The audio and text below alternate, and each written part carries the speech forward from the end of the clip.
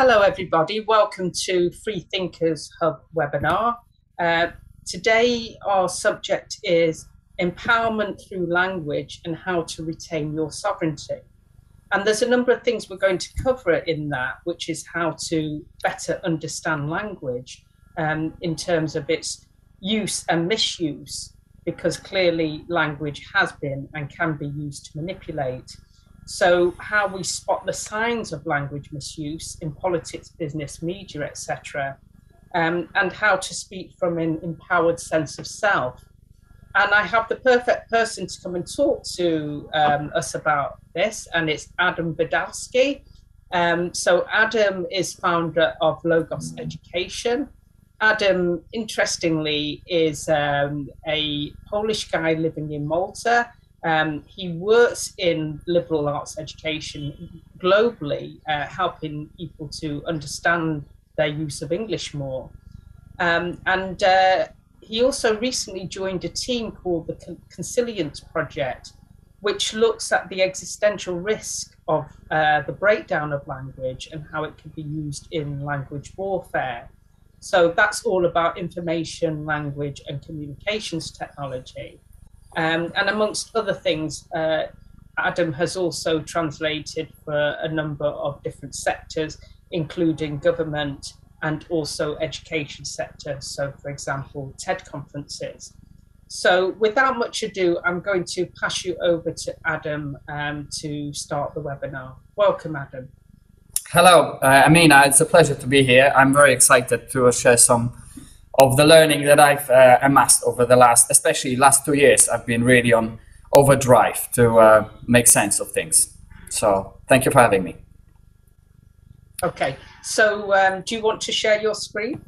Mm-hmm. Oh, no, 1 sec. All right. So just whilst you load that up, I know that just having looked at the slides earlier, there's a lot of very interesting content in there, and I'm really looking forward to you sharing that with our viewers. Amazing, thank you. I hope I tend to do more slides than necessary sometimes. Let's see how we go. We have 42 minutes, I believe, right? Yeah. Right. Okay. So this is the title: Empowering Through Language: How to Better Retain Sovereignty in the Age of Information Warfare. And 3 simple objectives is to simply become more aware of maybe things that we don't have time to look into on a daily basis, and to discover some of the techniques and strategies that could be employed to mislead or distract or manipulate otherwise through language and communication. And finally, I will offer some kinds of recommendations, some things that I have been applying in my own practice to improve my sense making and improve my to retain some agency in this informational havoc that we're living through right now. So the first idea is this quite a new in cognitive psychology. There's been last couple of years have been very productive. Last maybe, I don't know, 3 or 4 years, thinking about language as psychotechnology. We know other technologies such as maybe meditation or exercise, or there's different technologies that we can think about, we can do with our own body. So which change our consciousness, and the language is considered by some cognitive scientists as one of these. So we'll look specifically, I will start with linking language to cognition, and then we move on to communication, and we'll look into how powerful words can really be, because language seems to be something that we just use and we've always had it. So we on day-to-day basis we rarely get the chance to really focus on the true value of being articulate as we are. Where am I? 1 second. So I will start with a few kind of core religious accounts of how the world is spoken, like cosmological perspective, if you like, how the world is spoken into existence, to just really zero in on this idea that word and thought are almost synonymous for the ancient societies, and in these foundational texts upon which whole civilizations were built, language is really something that this creative force, this God or the divine agency, brings the world to existence. And then we move on to more day-to-day examples of that in cognition as well as communication. So this is our roadmap. We'll look into later. We look into the protocol of mind control and how language is and communications are being manipulated within that protocol, and the case study by Hannah Arendt into the language of Adolf Eichmann, who was basically managing the sending people to death camps in Nazi Germany and across the Third Reich. And how she got into a lot of controversy. I talk about it later. But the point is that basically her point is he was so brainwashed by the propaganda that it's kind of difficult to say when he was being tried in Israel, she almost couldn't find him genuinely feeling guilty because he was so brainwashed to the point of through language and the complete deception around the whole ideology that he was submerged in. And then finally we'll wrap up with recommendations of what we can do to help ourselves in the kind of warfare that we're stuck in right now. So to start with, the idea of logos, as we see, logos is a great Greek word, most commonly known by from the work of pre-Socratic philosopher Heraclitus, but it keeps reappearing in different texts and in different languages, and is this idea of the cosmic universal principle of intelligibility that is dispersed throughout the universe, basically. So things have structure because there's some rational kind of DNA or a nucleus within things that are in order. So they are created things. It's not just chaos. Logos is order. And so we have this, it could be computation, could be reason, could be also discourse. So this is where the mind and word converge in this idea of logos. I find it really fascinating. I think Jordan Peterson has done a lot of work. There's many talks about him where he really explores this idea. So the first text, one of the oldest texts that we know, is the Babylonian myth of creation, Enuma Elish.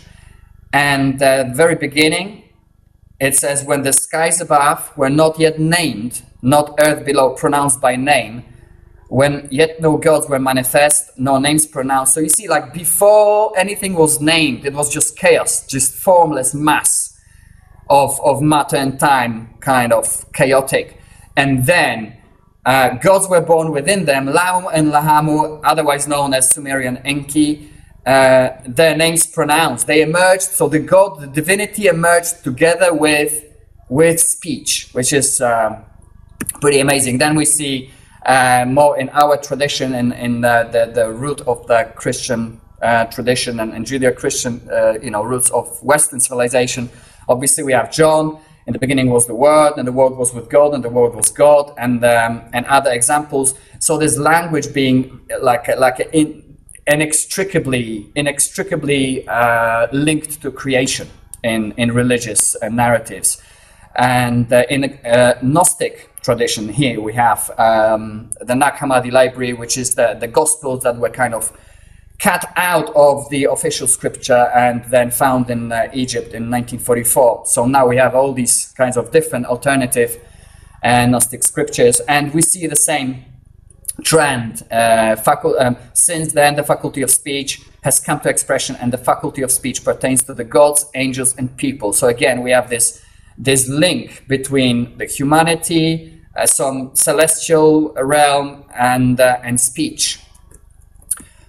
Now let's move on. So this was kind of just to give a bit of background, how speech, as I would argue, my thesis would be that our language and our speech is something that we should really treat as sacred and as intrinsically valuable, not only a tool for communication or tool for getting what we want from life, but actually it helps us think. And we will see it how further, how our development of language actually got us to where we are now. Because this is from a series of lectures by John Vervaeke from University of Toronto, very fascinating. There's like 50 hours of this Awakening from the Meaning Crisis, a course, and from one episode I used this bit where he kind of goes through history of our human evolution of language and how the evolution of language contributed to evolution of societies.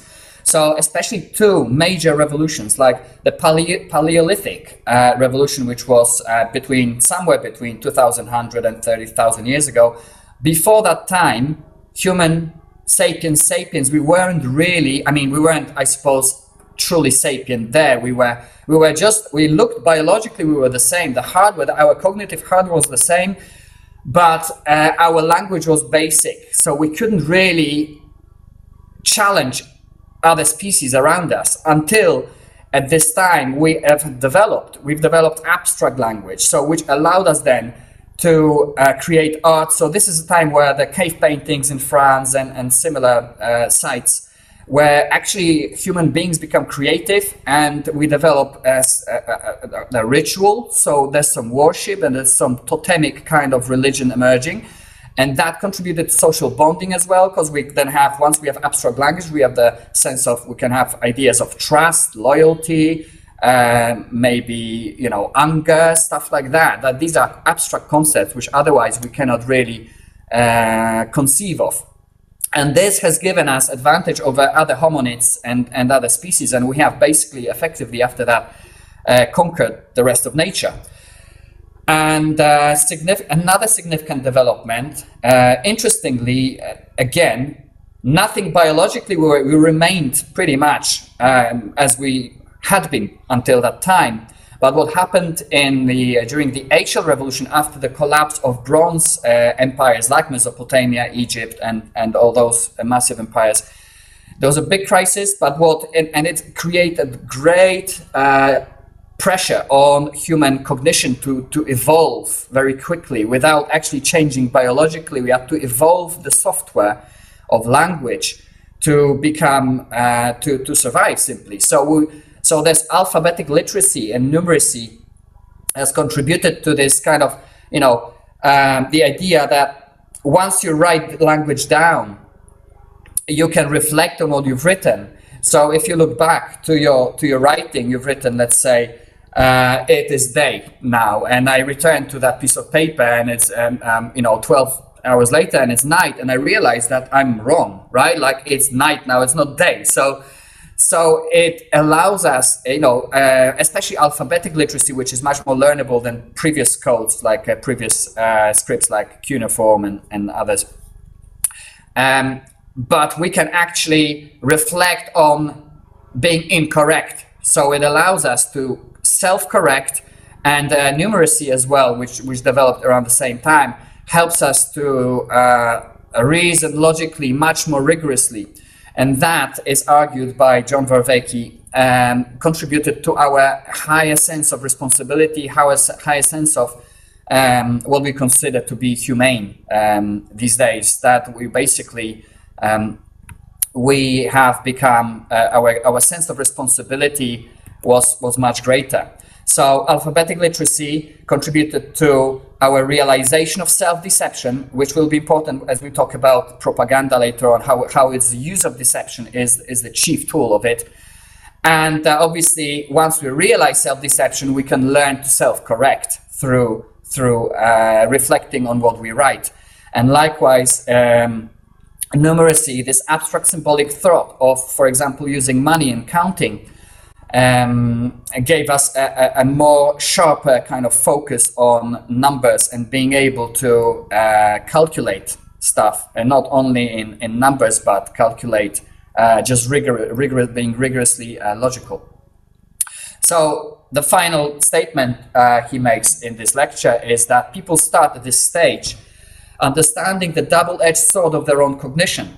Undisciplined, It leads to violence through self-deception and illusion, but discipline through self-transcendence and self-correction leads to wisdom and the ability to reduce the violence and suffering.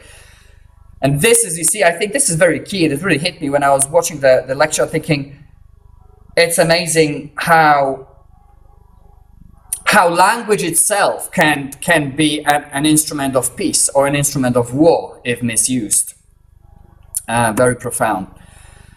And likewise, we can have either effective communication, which kind of is aimed at synthesizing information and trying to reconcile the contradictions and try to, you know, go towards agreement. Or otherwise, we can also invert communication, which is then doesn't really serve the purpose of communication. The purpose is reversed.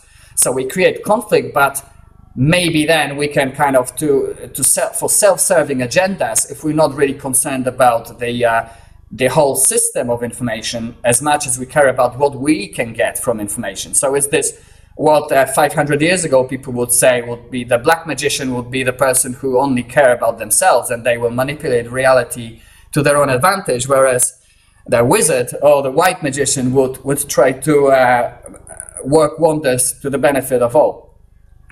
And it's very simple protocol. Obviously, there's a thought. We have a thought emerging in our mind. We conceptualize it as word in language, and then we can enact it in reality. So this protocol can be used for both of these, both of these algorithms of effective and, inverted communication just as well. So effective is simply, just to give you an example, back to the caveman reality. I'm hungry. I want to know where the food is. I ask my compatriot orc, where's the fish? He shows me he gives me the word about where the lake is. I go and hunt my fish, and I'm fed, and I'm happy, and the purpose of communication is complete. It has served. It has accounted for reality truthfully, right? The reality has been represented through language and communication accordingly. Whereas the inverted communication is like the locus of what we will look into when we are not interested in genuine sense-making and representing reality, but misrepresenting reality so we can get what we want for ourselves, or maybe our tribe, or our nation, or our people, or whatever. So it is to manipulate the perception of reality or in others, in those who we try to deceive, to induce desired behavior in them. So instead of representing reality, we first think, we inverse the process. So we think, what kind of behavior do I want now, first? Second, how do I adapt the words and how do I adapt the narrative to fulfill that agenda through controlling of the perception controlling the consciousness of those subjects who I want to influence through language and communication. And if I am successful in doing that, then that individual, it could be on microcosmic level between two individuals, or it could be on macrocosmic level, like between a state and their people. I can manipulate the perception of the target population, so those individuals there, these collectives of individuals, then take collective action, which actually change reality. So we see how the creative force of language, how when we have, especially when it's amplified through technological means as we have them now, Hitler said he has conquered Germany only thanks to radio. He only had radio, Hitler, and press, right? Whereas the technologies we have these days pose completely different dimension of risks to the same protocol. So as the real actions caused by manipulated consciousness and controlled perception change reality, we are in the realm of mind control, as has been practiced and researched. So just to kind of inverted communication, as we see, is the third bullet point, and how it fits in the wider protocol. I will not focus on the rest of it because we're talking about language today, but just to see the context. It's first, we want to isolate the target or population and control the perception. And we do it very successfully by altering the emotional state And that will be very relevant to when we talk about algorithmic manipulation in social media platforms, maybe fear-mongering in the media, and basically keeping the population on their toes all the time. So we are more likely to react from this primal frame of mind. So we don't really, our frontal lobe is kind of bypassed, and we react from we're limbically hijacked, as it were. We react from the state of emotion rather than from the state of critical reasoning.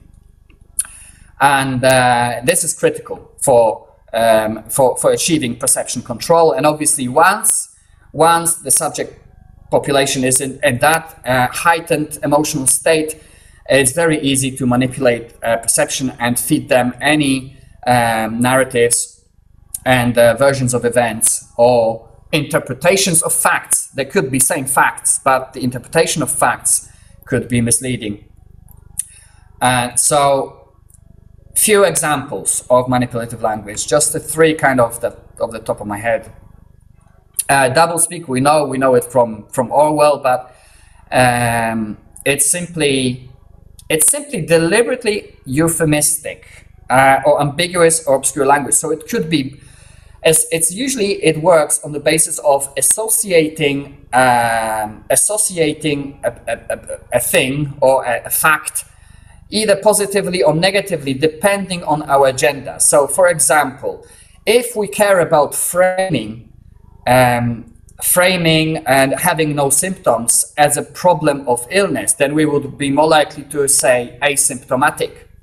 But if we want to focus on health, we would rather say someone's simply healthy. Like, yeah, they may have some viruses, but they're not really sick, are they? So they are healthy. Likewise, there was this controversy with Joe Rogan, and because he took ivermectin, and there was a big uproar about that. And CNN called him, and other media outlets kind of focused on, it is true that ivermectin can be used as a horse dewormer, but it is also a human medication, you see. So now we are in the area where the truth, it's not simply saying the truth or lying, but focusing on the aspect of something that is perhaps amplifying the fact that it's a horse dewormer to characterize Joe Rogan in this case as someone as dehumanizing kind of almost Joe Rogan and framing him as someone completely bonkers, right? Whereas he was prescribed this ivermectin drug by his own doctor.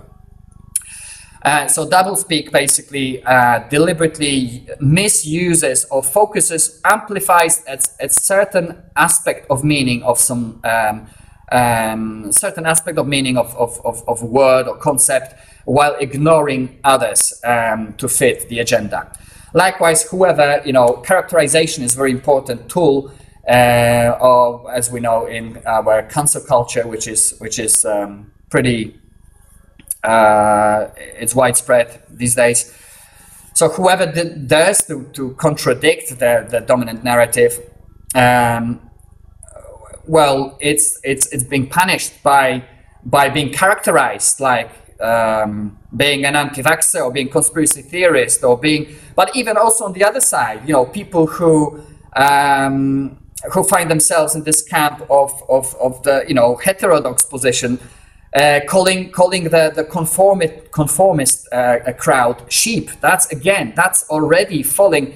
Even we need to remember what Hitler did, and what all totalitarian regimes do. They dehumanize through language by calling the opponent, or whoever the opponent is, in non-human terms. So even calling someone sheep as someone who clearly acts in a sheepish way, but just labeling them, we're still being part of the mind game by calling people names, whatever the name is.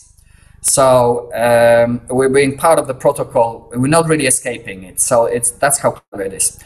Another one is gaslighting, which is basically denying the evidence of the senses. So which creates cognitive dissonance. So there's two injunctions, both which are contradictory, which are mutually contradictory, and they are supposed to be equally true. For example, in day-to-day life, we know like someone cheated on someone, and they say, "Oh no, it doesn't. She doesn't matter. You know, like it doesn't matter anything. It's nothing." It's like the reality is something else than the reality being sold by the person, and likewise, it could be by the media, in marketing is very popular. Obviously, so there's plenty of examples all around. And one of the examples we learned from Lara Boroditsky, who researches this kind of problems at the University of San Diego, California, San Diego. There was a study when they presented two parts of population with exactly the same content about there being crime. Like there was the fictional town, and there's a problem with crime. That there were statistics, there were numbers, and the only difference between these two reports was that in one, crime was framed as a beast, and in the other, the crime was kind of in language, cushioned in language of a virus. Like this crime is a virus, and this kind of, so it's two kinds of frames for the same set of facts. And what turns out to be the case is that the people with the information with crime referred to as beast would be more like about, then people asked about, the researchers asked about their opinions, and the opinions were like, oh, so we need more prisons, we need more police control, we need more, there was more like towards the penal and kind of punishment aspect of how to solve the problem. And when the people presented with, people who were presented with crime as virus narrative, when they were asked about what to do, how to help the community, so they were more towards like more reformist stance, like maybe we should create a community, maybe people should be, diagnosed, everyone should be healthy and well, and maybe you should have like community meetings, and so the community feels good, and so as more towards reforming oriented, whereas the other would be a lot more like towards the incriminating whoever is the perpetuator of that crime. So this kind of shows us that also, very importantly, when those participants of the experiment on each side, when they were asked, what influenced your opinion, what influenced your judgment about this, they said, oh, look, these statistics, you gave me these statistics, this is what I think, this is why I think there should be more police, or this is what I think it should be more, I don't know, healthcare should be better in that area or whatever. Obviously, so it's completely passed them by. And likewise, there's another experiment, Ash's conformity experiment shows there's another insight and result of that one as well. We don't like to believe that we are being manipulated. It's obviously very uncomfortable for us to believe that our opinions are not our own. And this is precisely the cognitive bias that is being exploited by the manipulative protocols in language and otherwise. So even a single metaphor can be this kind of Trojan horse that reconstitutes the entire understanding of the topic at hand and the problem. Another example, just very basic, people who, well, we speakers of English, we know that.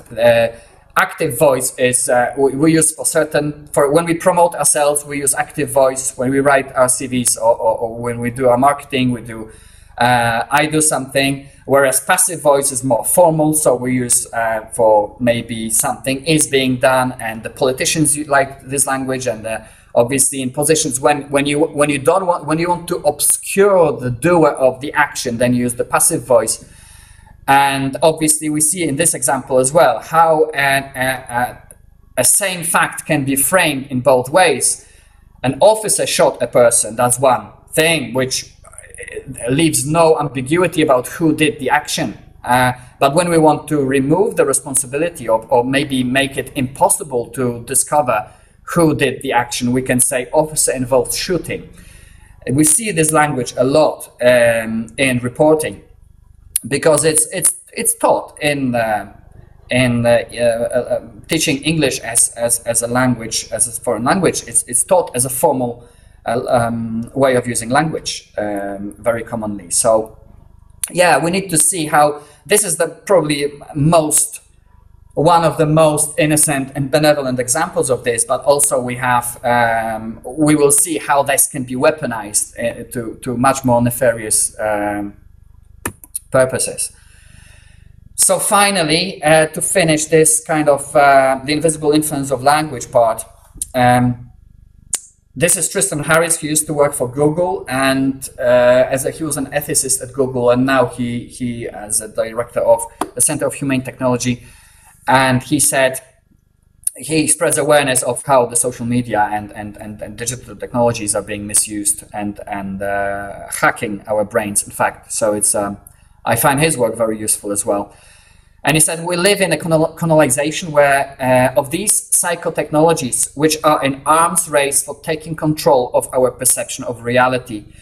And this is not even about some bad actors. People don't. I believe that in most of cases, people don't realize that's what they do. But these protocols and these algorithms running platforms and affecting our behavior and our perception of reality, they have to compete for our attention. There's an arms race.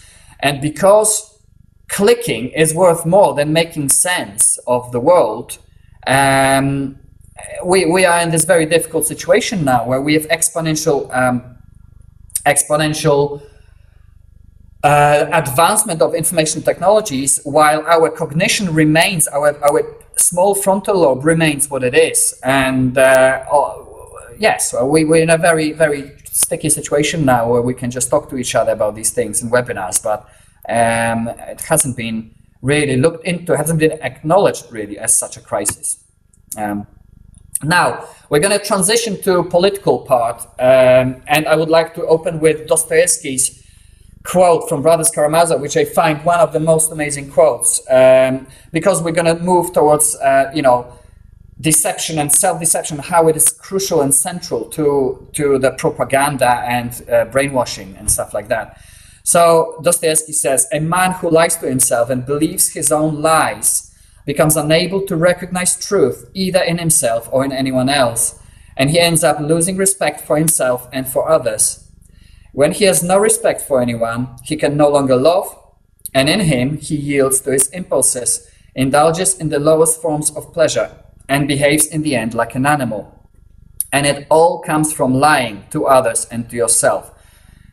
There's so much in this quote, it's so dense, it made me think so much and linked and connected so many dots that I hope, I'm happy to share this presentation if you can look into different sources and explore for yourself. We only have some 10 or 15 minutes left, so I will just move on. But it's good to remember how lying and cognition, how lying undermines or at least the premise of this thesis, that the lying undermines our very capacity to think, because we lose the idea of what truth actually is at the end of it.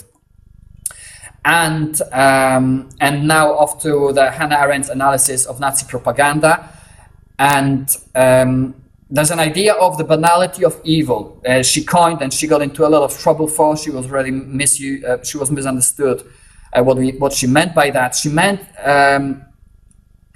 by this frame that the results of terrible crimes can be created by millions of ordinary citizens who never meant anything bad. They continued doing what they were supposed to do. They continued doing their jobs, and they continued to obey and refuse themselves, the courage to speak the truth in reality that is completely isolated from.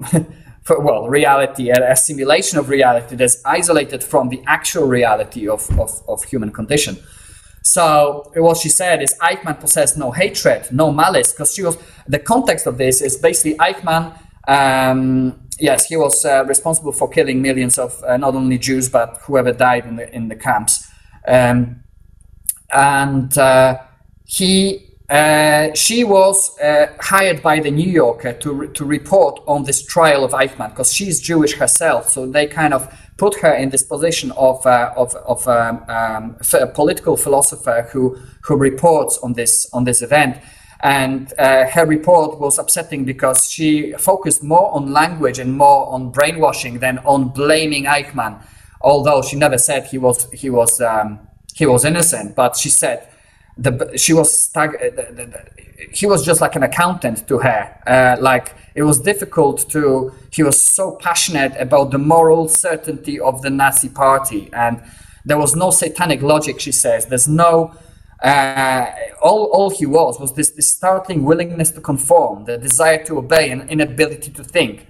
So his agency was kind of extracted from him, according to Arendt. He was completely hypnotized by the whole reality he was submerged in, according to her.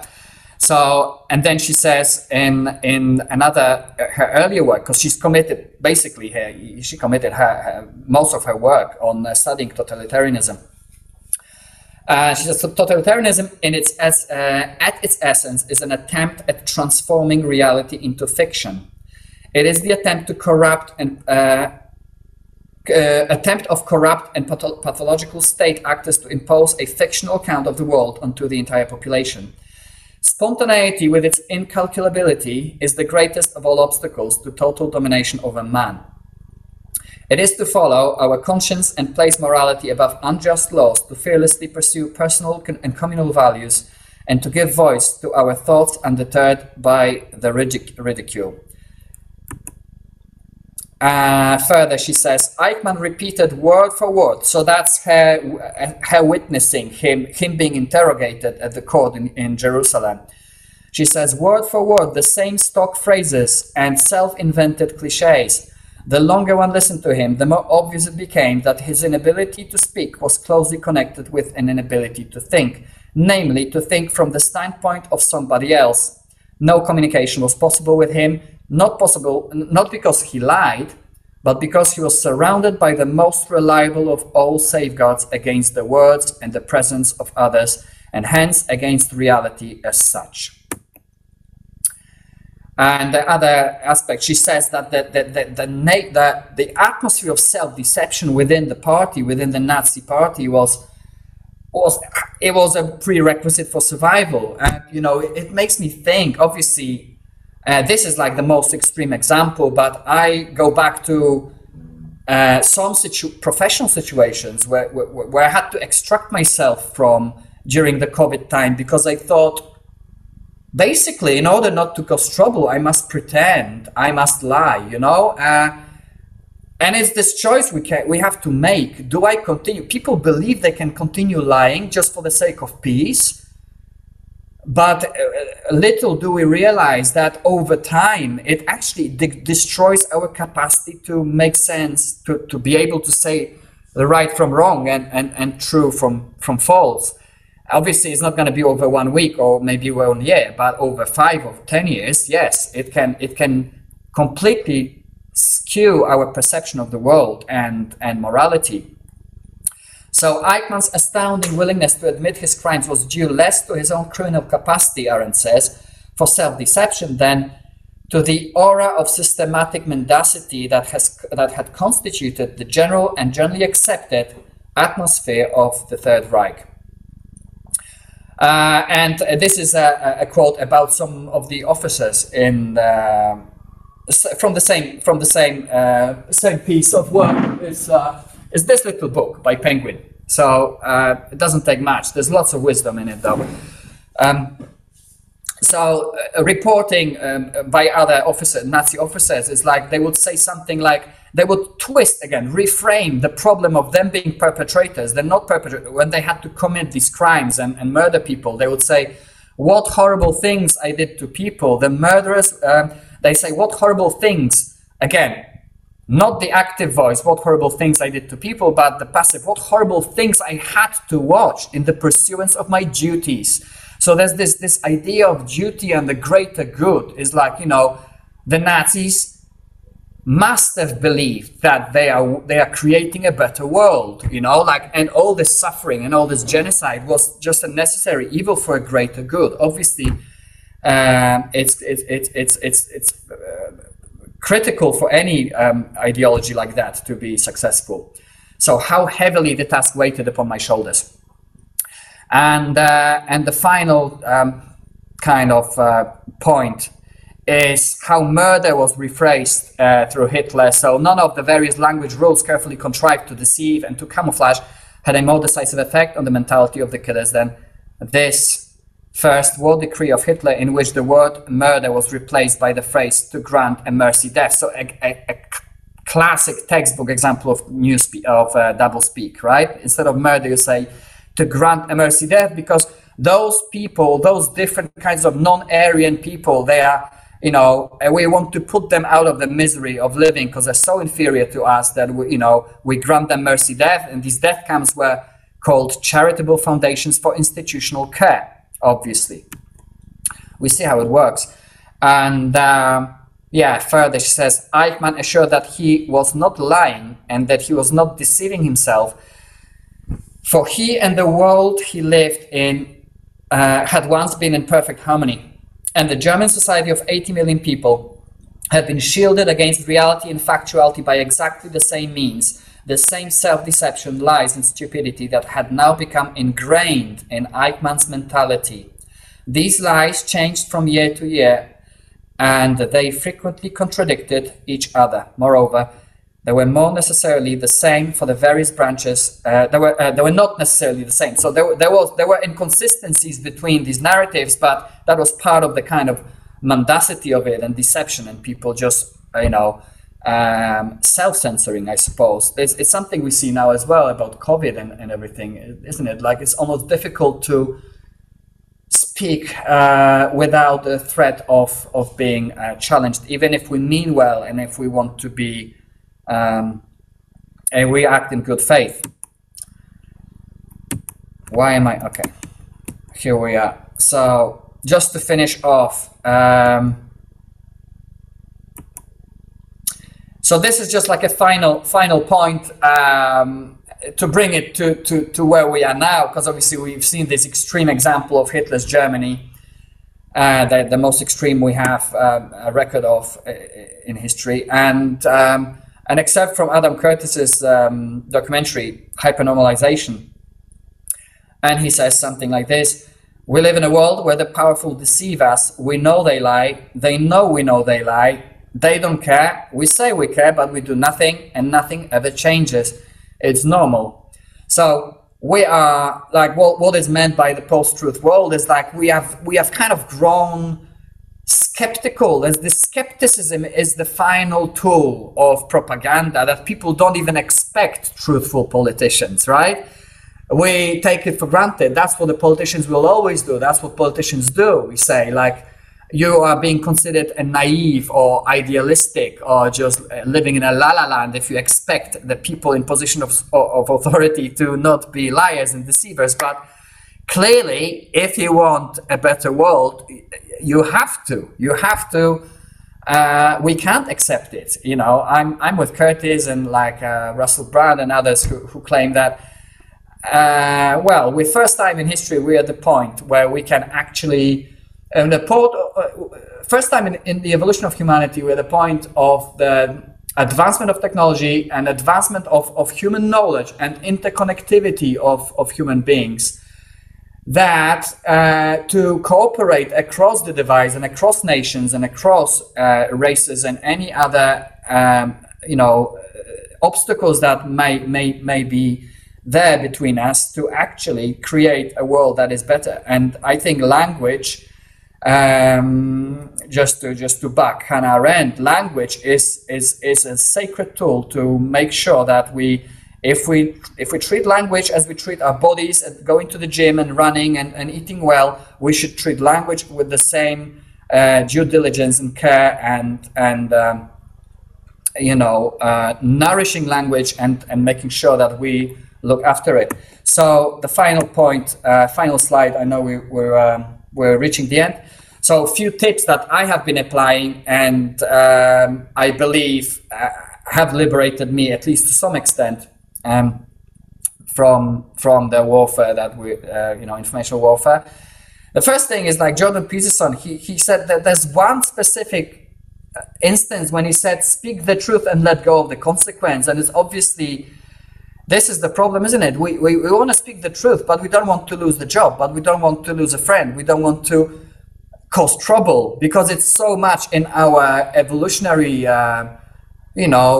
survival kind of mechanism that we don't want to stand out. We want to survive with a group. But the point he's making is that, in these scriptures, in these religious texts, whether we're religious or not, it doesn't matter. But there's an idea there that if you speak the truth, the order you produce is good, and it doesn't matter how it appears at the time. Because if you don't speak the truth, you're just postponing the consequence of telling lies or endorsing mistruths, let's call it even, So that has been very powerful for me. I've kind of tried to speak the truth while at the same time working on my drive to be provocative, try to really reduce, not doing it out of the need to be provocative, but actually towards only when it's absolutely necessary. And that leads us to the necessity of really looking after our emotional well-being. So because we're being triggered, and all these devices and all these AI protocols and algorithms and the way the news is being served is really optimized for triggering us, triggering the fear, triggering anger, triggering, othering other people and creating conflict, that we have to kind of become immune to that. So we do it through psychotechnologies such as mindfulness and being reflective and being daily meditation is a top, obviously exercise, so reduce stress, so we get less triggered. And simply try to be curious about information. When someone comes up with an opinion or a narrative that we know is complete rubbish, let's try and see if there's a 1% of truth, 1% of valuable information we can learn from. And that's something I've been trying to really work on, which kind of gives us this humility to self-correct. So once we are, as long as we are calm and we can gain humility and curiosity and mindfulness about our own use of language and our own understanding or lack of thereof, we are on a good path. And obviously we will fail, but hopefully we'll fail less and less and less as we evolve towards a more enlightened, to be in line with warfare. Or rather, being more and more resilient to it. So from the technical point of view, we can analyze discourse, like if we see information, who has posted it, why, what would be the agenda, what's the funding, we know this stuff. Like it's the basic kind of critical thinking protocol. And maybe rather than fact checking, we frame checking. So we need to frame check for when someone makes an argument to us, and we disagree, we have to kind of break out of, we need to make this framing that they've created or the framing that has been sold to them perhaps by a certain outlet, a news outlet or another friend or community or whatnot, which information is obscured, which information is maybe amplified unduly, is this information representative, and we need to reframe it and try to seek of why our frame of the issue is incompatible with the other frame. By doing that, we kind of extract this, like I said, about there may be even 2% of valuable information and 98% of noise, but the skill that we need to develop is to be able to separate the wheat from the chaff and actually be able to seek the signal from the noise and throw away what's not needed and salvage what is valuable from the information. And finally, and probably most importantly, since war is aimed at conflict and escalating conflict, the point of good communication is to have good faith, and to all of the above actually is good faith communication encompasses that it's not to win the war, it's rather to succeed at not engaging in the war.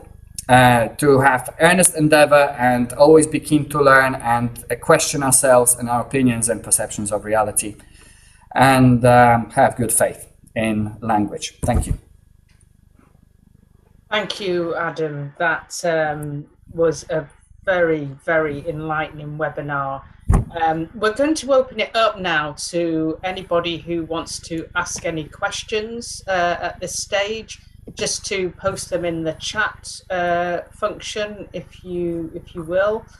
But there's certainly a question that's come to my mind as you were speaking, and I know that you focused a lot on Nazi Germany and the use of language to support totalitarianism. But do the same principles apply across all languages, or are they just specific to some main languages like English, German, etc.? I wouldn't be able to say, since I don't speak every language, and I'm not actually trained in language, in information warfare. I'm a philosopher with some linguistic background, but I would believe that that human, as far as we're concerned with language as a tool of cognition, there would be same drives in regardless of the language. It would probably be applied, I believe, in a different way, according to the grammar of that language and the reality, linguistic reality of each language. But, well, we know that war is universal, so I wouldn't expect information warfare to be otherwise. Thank you. And I know you touched on the algorithmic nature of manipulation of language. Is there more you can say about that? Is it different from verbal, organic language in that respect? Well, from what I know, again, I know that Facebook has done some tests, which keywords get most reactions and most clicks, and I suppose the difference between organic language and mass digitalized kind of carpet messaging, such as Facebook or one of these platforms, is the magnitude, isn't it? Because the language remains the same, but we know that words such as hate, obliterate, when we put it as a clickbait, when you put Ben Shapiro obliterates social warrior, blah, blah, or people react to this kind of language. So I suppose language is language. It's just the technologies which we use to convey, to use language can have exponentially more detrimental results, because then you obviously you spread it to millions of people at one time rather than individual to individual. So yeah, and in fact, these algorithms which are optimized for conflict, like platforms such as Facebook, even though we use it peacefully, hopefully most of the time, but it's still optimized for reaction. So it's I'd say less than a language itself. It's more the algorithms pitching individuals against one another, predicting our moods, and then exposing information to us that we would be that we are likely to engage with negative emotion. Would be that would be the more, I think, what I've been thinking about in terms of algorithmic manipulation. And that clearly not only addicts us, not only people talk about dopamine hacking and all of that, that's absolutely true, but that's something worse than addiction is conditioning. It conditions our behavior to be more reactive, which is the opposite of what we need, right? So this is how much I can say about the algorithmic from my side. That's really interesting, Adam. Just one more question here. Have human beings become too lazy in our use of language? For example, cliches, slogans, etc. Is it possible to pull this back? And I know just prior to us clicking the record on this webinar, we were talking about how the social spectrum, the use of the language connected to emotion is reducing as we've got a rise in autism, and whether we connect that to vaccine strategies, etc. So is it possible to start pulling this back? That's a big question. I don't think I or anyone could actually answer this at this stage, since the issue is not even really acknowledged in the mainstream science. This is very fresh. We're talking about language. You mean to seek to educate people, well, to retain our agency as sentient beings. This is your point, yeah? Yeah. I think it's absolutely necessary, and I think there's a lot of.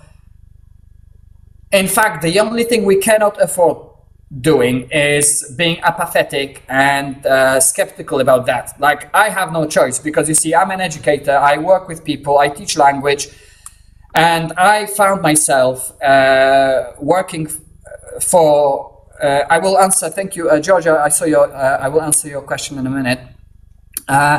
I found myself in a situation where I'm supposed to be a language educator, but at the same time, I'm supposed not to use certain kind of language, and I'm thinking, no, surely I have to simply do what's right to do and see what happens.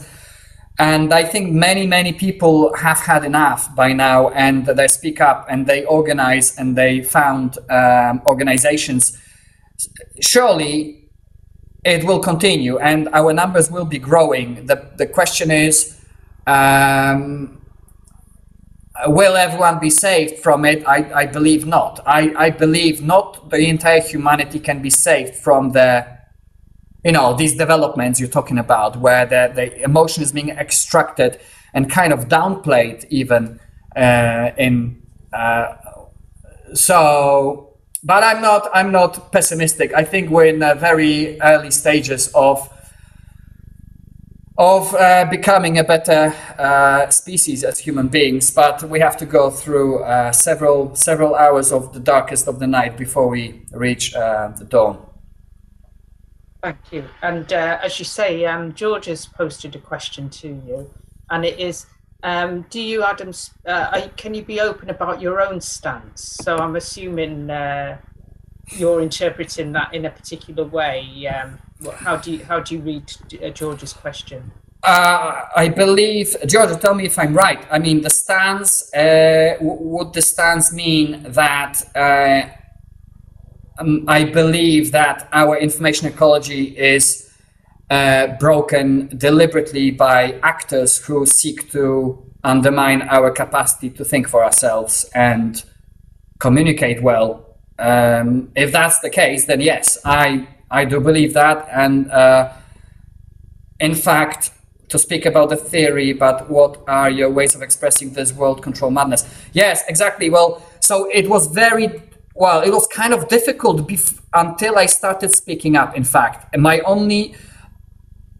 The point is, there's always risk of getting cancelled, and I have been cancelled before.